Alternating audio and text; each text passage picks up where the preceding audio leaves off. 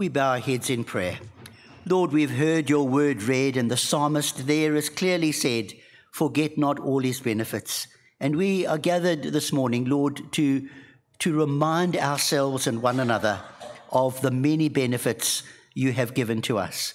As we come to your word now, still our hearts and minds, that we might hear what you have to say to us. In Jesus' name, amen.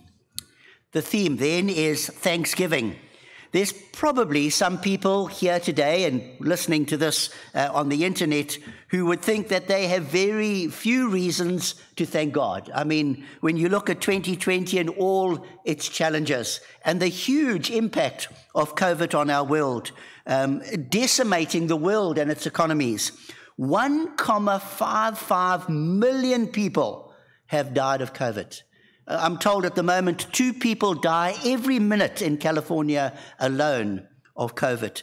67.8 million people across the world have contracted that deadly virus, and even more all the time. Only 25 in our country have lost their lives. And when you keep perspective there, 100 people die every day in New Zealand of all kinds of diseases, heart diseases and cancers and so on. 100 die every day in our country.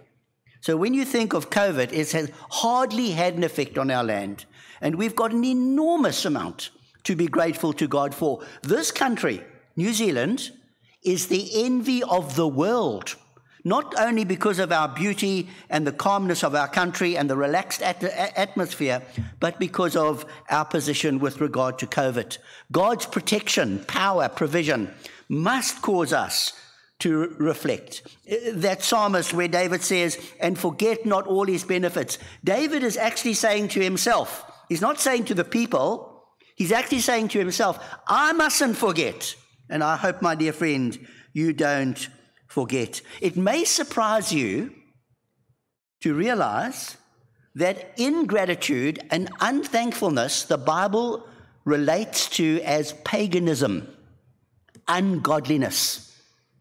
The Bible speaks of ungodly behavior, and in the list of ungodly behavior is ingratitude. Listen to this. Romans chapter 1 and verse 21.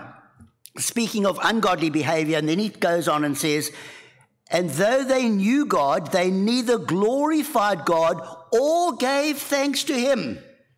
So he relates, they neither recognized God or thanked God. That is ungodliness. The ungodly expect and take. The godly are grateful to God. Dr. John MacArthur, I think one of the greatest Bible teachers in the world today, said this: I believe thanksgiving is the single greatest act of worship that any Christian can perform. The single greatest act of worship is a grateful Christian. In 1 Thessalonians 5, near the end, he sort of closes off the book with some sharp, quick little comments, and he says this: rejoice always, pray continually, give thanks in all circumstances, for this is God's will for you in Christ Jesus. It's God's will for you and for me to be grateful, thankful people.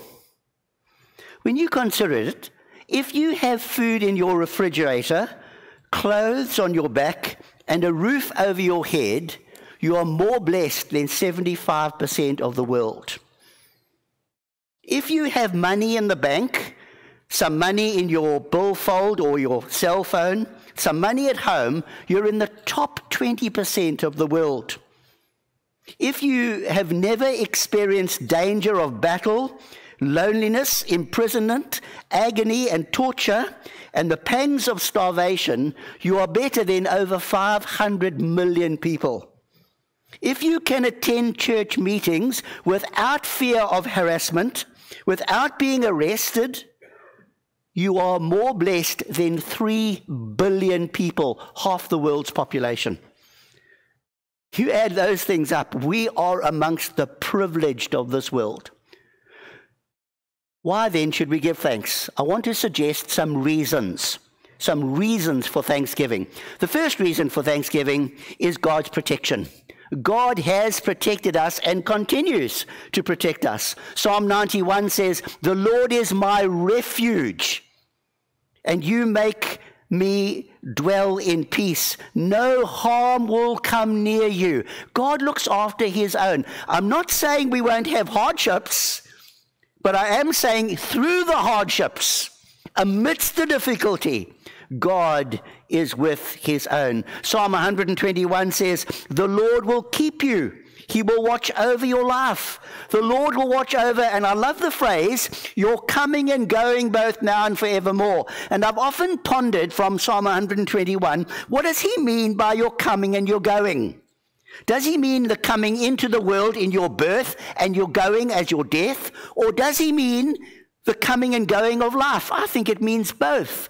All the comings and goings of life, God watches over. Does it not say in Psalm 139, "O Lord, you have searched me and you know me. You know when I sit and when I rise. You perceive my thoughts from afar. You discern my going out and my lying down. You are familiar with all my ways." God protects us in all our ways. Think with me for a moment. How many times and little journeys have you made in the car? How many times have you gone places? Have you not known the protection?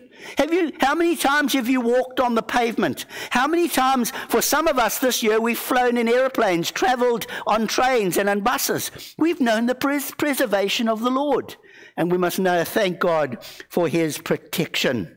The Bible says, "He who dwells in the shelter of the Most High will rest in the shadow of the Almighty." If you've got nothing else to praise the Lord for, won't you say in the quietness of your heart, "Lord, thank you that you've been with me in the coming and going of life." Secondly, thank God for his provision, his provision. This year, with all its many challenges, he has not left us hungry. He has not left us deprived. We have not been homeless. We have not been without clothes, and we have known some comforts. I'm not saying we've had every comfort, but certainly we've been lavished with so much. It struck me the other day in that I was rearranging my clothes in the cupboard, and I was putting to the back of my cupboard my winter clothes. You've done that? And you've put to the other side your summer clothes. And I thought, there it is. I have a winter wardrobe and a summer wardrobe. I am blessed. I can remember coming from South Africa where people didn't have a change of clothing. Our Lord never had a change of clothing. And I've got a winter wardrobe and a summer wardrobe. How prosperous we are. Has the Lord not said in Matthew 6, "Therefore I tell you, do not worry about your life, what you'll drink or what you'll eat or what you will wear"? Has he not given us the clothing on our back? God has provided so much. I love the psalmist. He says, "I was young and now I'm old, yet I've never seen the righteous forsaken or their children begging bread." Oh, my dear friend, don't be like those Israelites. Remember those Israelites, how they carped and complained and grumbled and moaned, and God sends manna, which was like a sweet cake from heaven, and they said, "We hate this food that you've sent." And then they said, "We want meat," so God sends in quail meat, which is soft and tender and melts in the mouth, and they said, "We hate this. By the way, God, we want to go back to Egypt. We want the melons and the cucumbers of Egypt. We don't want this rotten food you give us." How ungrateful. He gives them sweet running water in the desert, and they say, "We want the brackish water of Egypt." Oh, my dear friends, let's not gripe and carp and complain when God has given us so much. Let's be grateful for the things that seem hard. I read this. A person said, "I'm very thankful for the taxes I pay because that means I'm employed. I'm very grateful for the clothes that don't fit so well because it means I have ample food. I'm very grateful for the lawn I need to mow and the windows I need to wash because I have somewhere to stay. I'm very grateful for the furthest parking I find in the parking lot because I can walk to the shop." I'm very grateful for the huge heating bill I have because I have a warm place to stay. I'm very grateful for this government because at least I live under a peaceful government. And this particularly applies to me. I'm very grateful for the laundry and the ironing that I've got to do, because at least I have loved ones to care for.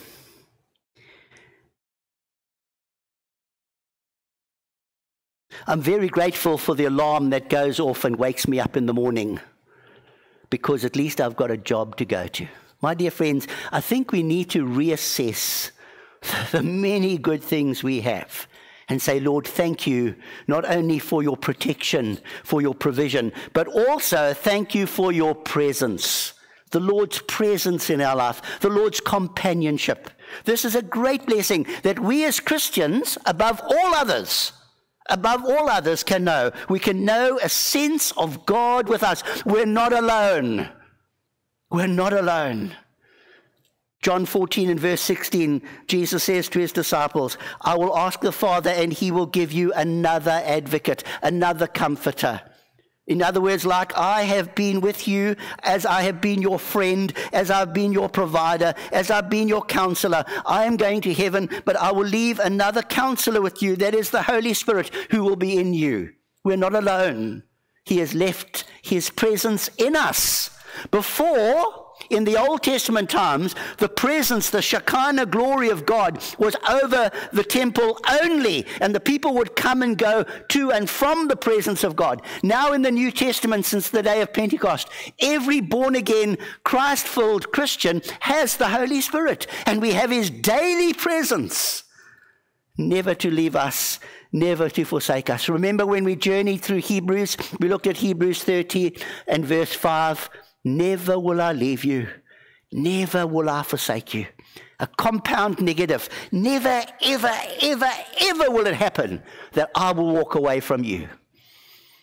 Remember that great passage, Matthew 28 and verse 20, the Great Commission, go into all the world and make disciples of all nations, and surely I will be with you, and this is how it reads in the end, I will be with you always to the end of the eons. That's how it reads, to the end of all time.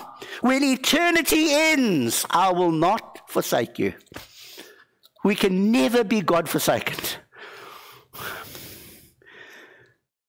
We have not been abandoned, neglected, deserted, and nor will that happen. Through all the trials and challenges, and as I look over the congregation, there's been some pretty huge challenges in this church. There's been some deaths, there's been some loss of loved ones, there's been loss of homes, there's been loss of jobs, there's been failing health, there's been huge challenges.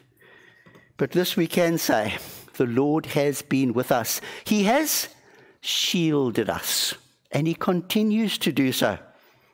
Where can I go from your spirit? Where can I flee from your presence? If I go to the heavens, you are there. If I make my bed in the depths, you are there. If I rise on the wings of the dawn and settle on the far side of the sea, even there your hand will guide me. Your right hand will hold me fast. Or that timeless psalm, we know it so well.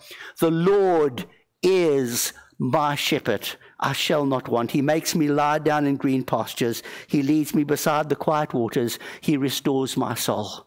He is with us. He is all present. This year, we have not been left as orphans.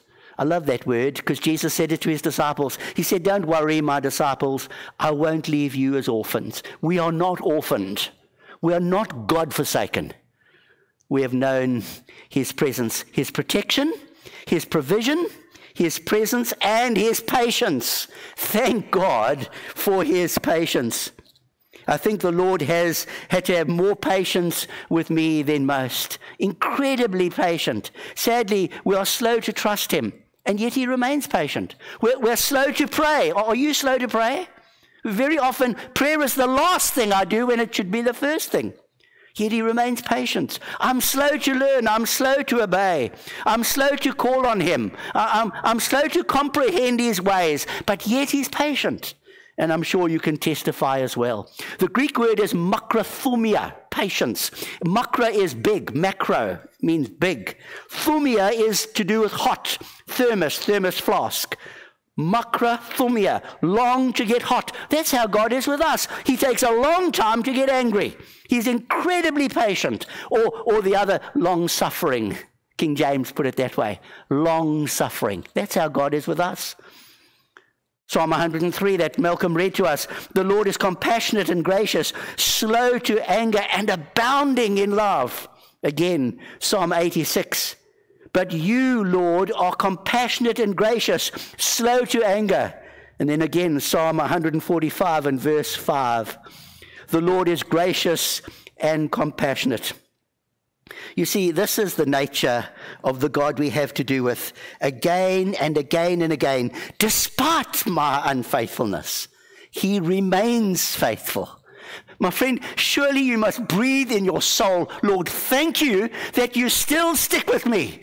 I've been a Christian now 40 years. How many times haven't I let him down? How many times haven't I deserted him? How many times haven't I done what Peter did when he warmed his hands by the fire and said, I don't even know the man. And he denied his Lord. How many times haven't I denied him by my actions? And yet today, he still says, I've loved you with an everlasting love. He says to me in Isaiah 49, see, I've engraved you in the palms of my hands. I cannot forget you. A mother may forget her children. I cannot forget you. Because of your great compassion, Nehemiah says, you did not abandon us. The Lord is not slow in keeping his promise, as some understand slowness. I thank God for his incredible patience that has blessed me and continues to bless me. Surely you need to say the same. Lord, you have been patient with me, so patient, despite my carping, despite the way I don't keep my promises to you, yet you've kept your promises to me. Thank you for your patience. And then the last one. Surely I wouldn't be a preacher worth my salt if I left this out. Thank God for his pardon. Incredible pardon. I want to split pardon under two words. Judicial pardon first. What I mean by judicial pardon, God as the sovereign judge sees me as a sinner, but yet I come to faith and trust in Christ because he calls me to himself. And when he calls me to himself, he forgives me for all eternity. He pardons my sins. He separates my sins as far as the east is from the west. And judiciously, he looks on me and he says, you are saved to all eternity. There is therefore now no condemnation to those in Christ Jesus. The sovereign judge looks at me and says, healed, cleansed, forgiven. Your name is written in the Lamb's Book of Life, and come hell or high water, it'll never be removed. God's judicial pardon over my life. He's written my name down in the Lamb's Book of Life, and I have been regenerated. I have amnesty. Lovely word. Praise God for that word. Amnesty. I live in the amnesty of the forgiveness of a loving Christ. But there's not only this judicial pardon, there's a parental pardon as well. Because on an ongoing basis, time and time and time again, when I err, when I make errors, when I blunder, when I fail, when I let him down, as a father has compassion on his children, so the Lord has compassion on me. So he forgives me on a daily basis. That's why the Lord taught us in the Lord's Prayer to pray, forgive us our sins, because he knows we will fail, but he knows the Father will pardon us. Not that we sin that we might get pardon, God forbid, but when we sin, we get pardon. Has he not said in 1 John 1 and verse 8, if we confess our sin, and note, he's not writing that to the unsaved. That's not addressed to the unsaved. If we confess, it's the we, the plural, the Christian community, the family of God. If we confess our sin, he is faithful and just to continue to forgive us our sin and to purify us from all unrighteousness. A daily pardon, an hour by hour pardon. Wow. Of all the people on the face of this earth, surely Surely, my dear friends, we ought to be the most grateful people who walk the planet because of his protection, his provision, his presence, his patience, and his pardon. I heard the story of a blind boy sitting on the steps of a cathedral with a little sign, "I am blind, please help." And people would walk past and drop a coin or so in, but generally people just passed him by. A man came along and dropped a coin in, and then he stopped.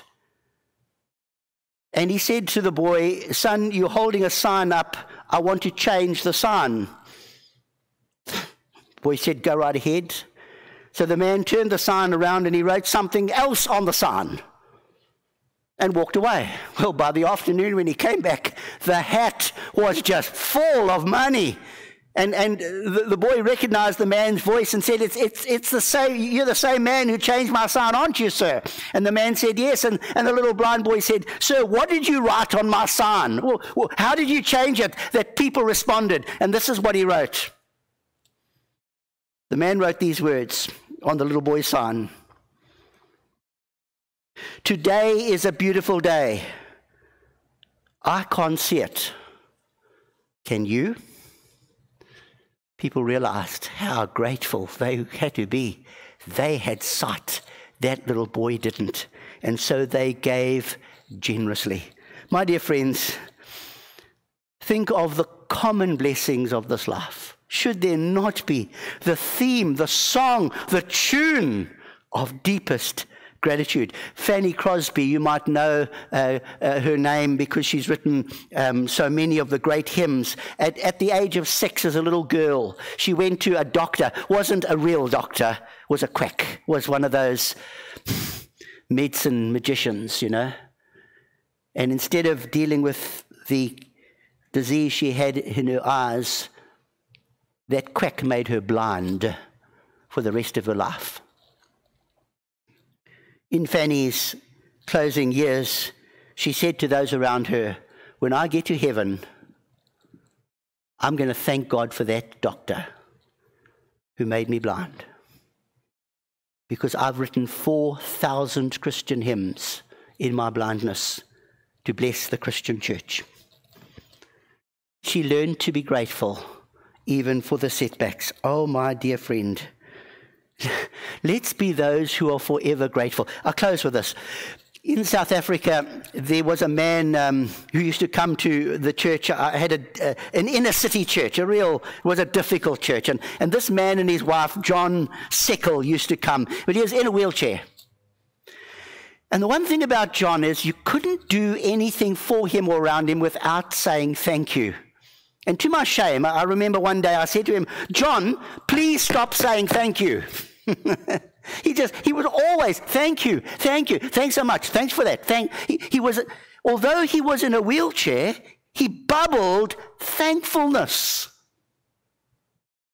The question I ask you, with all your faculties, would others accuse you of always saying thank you?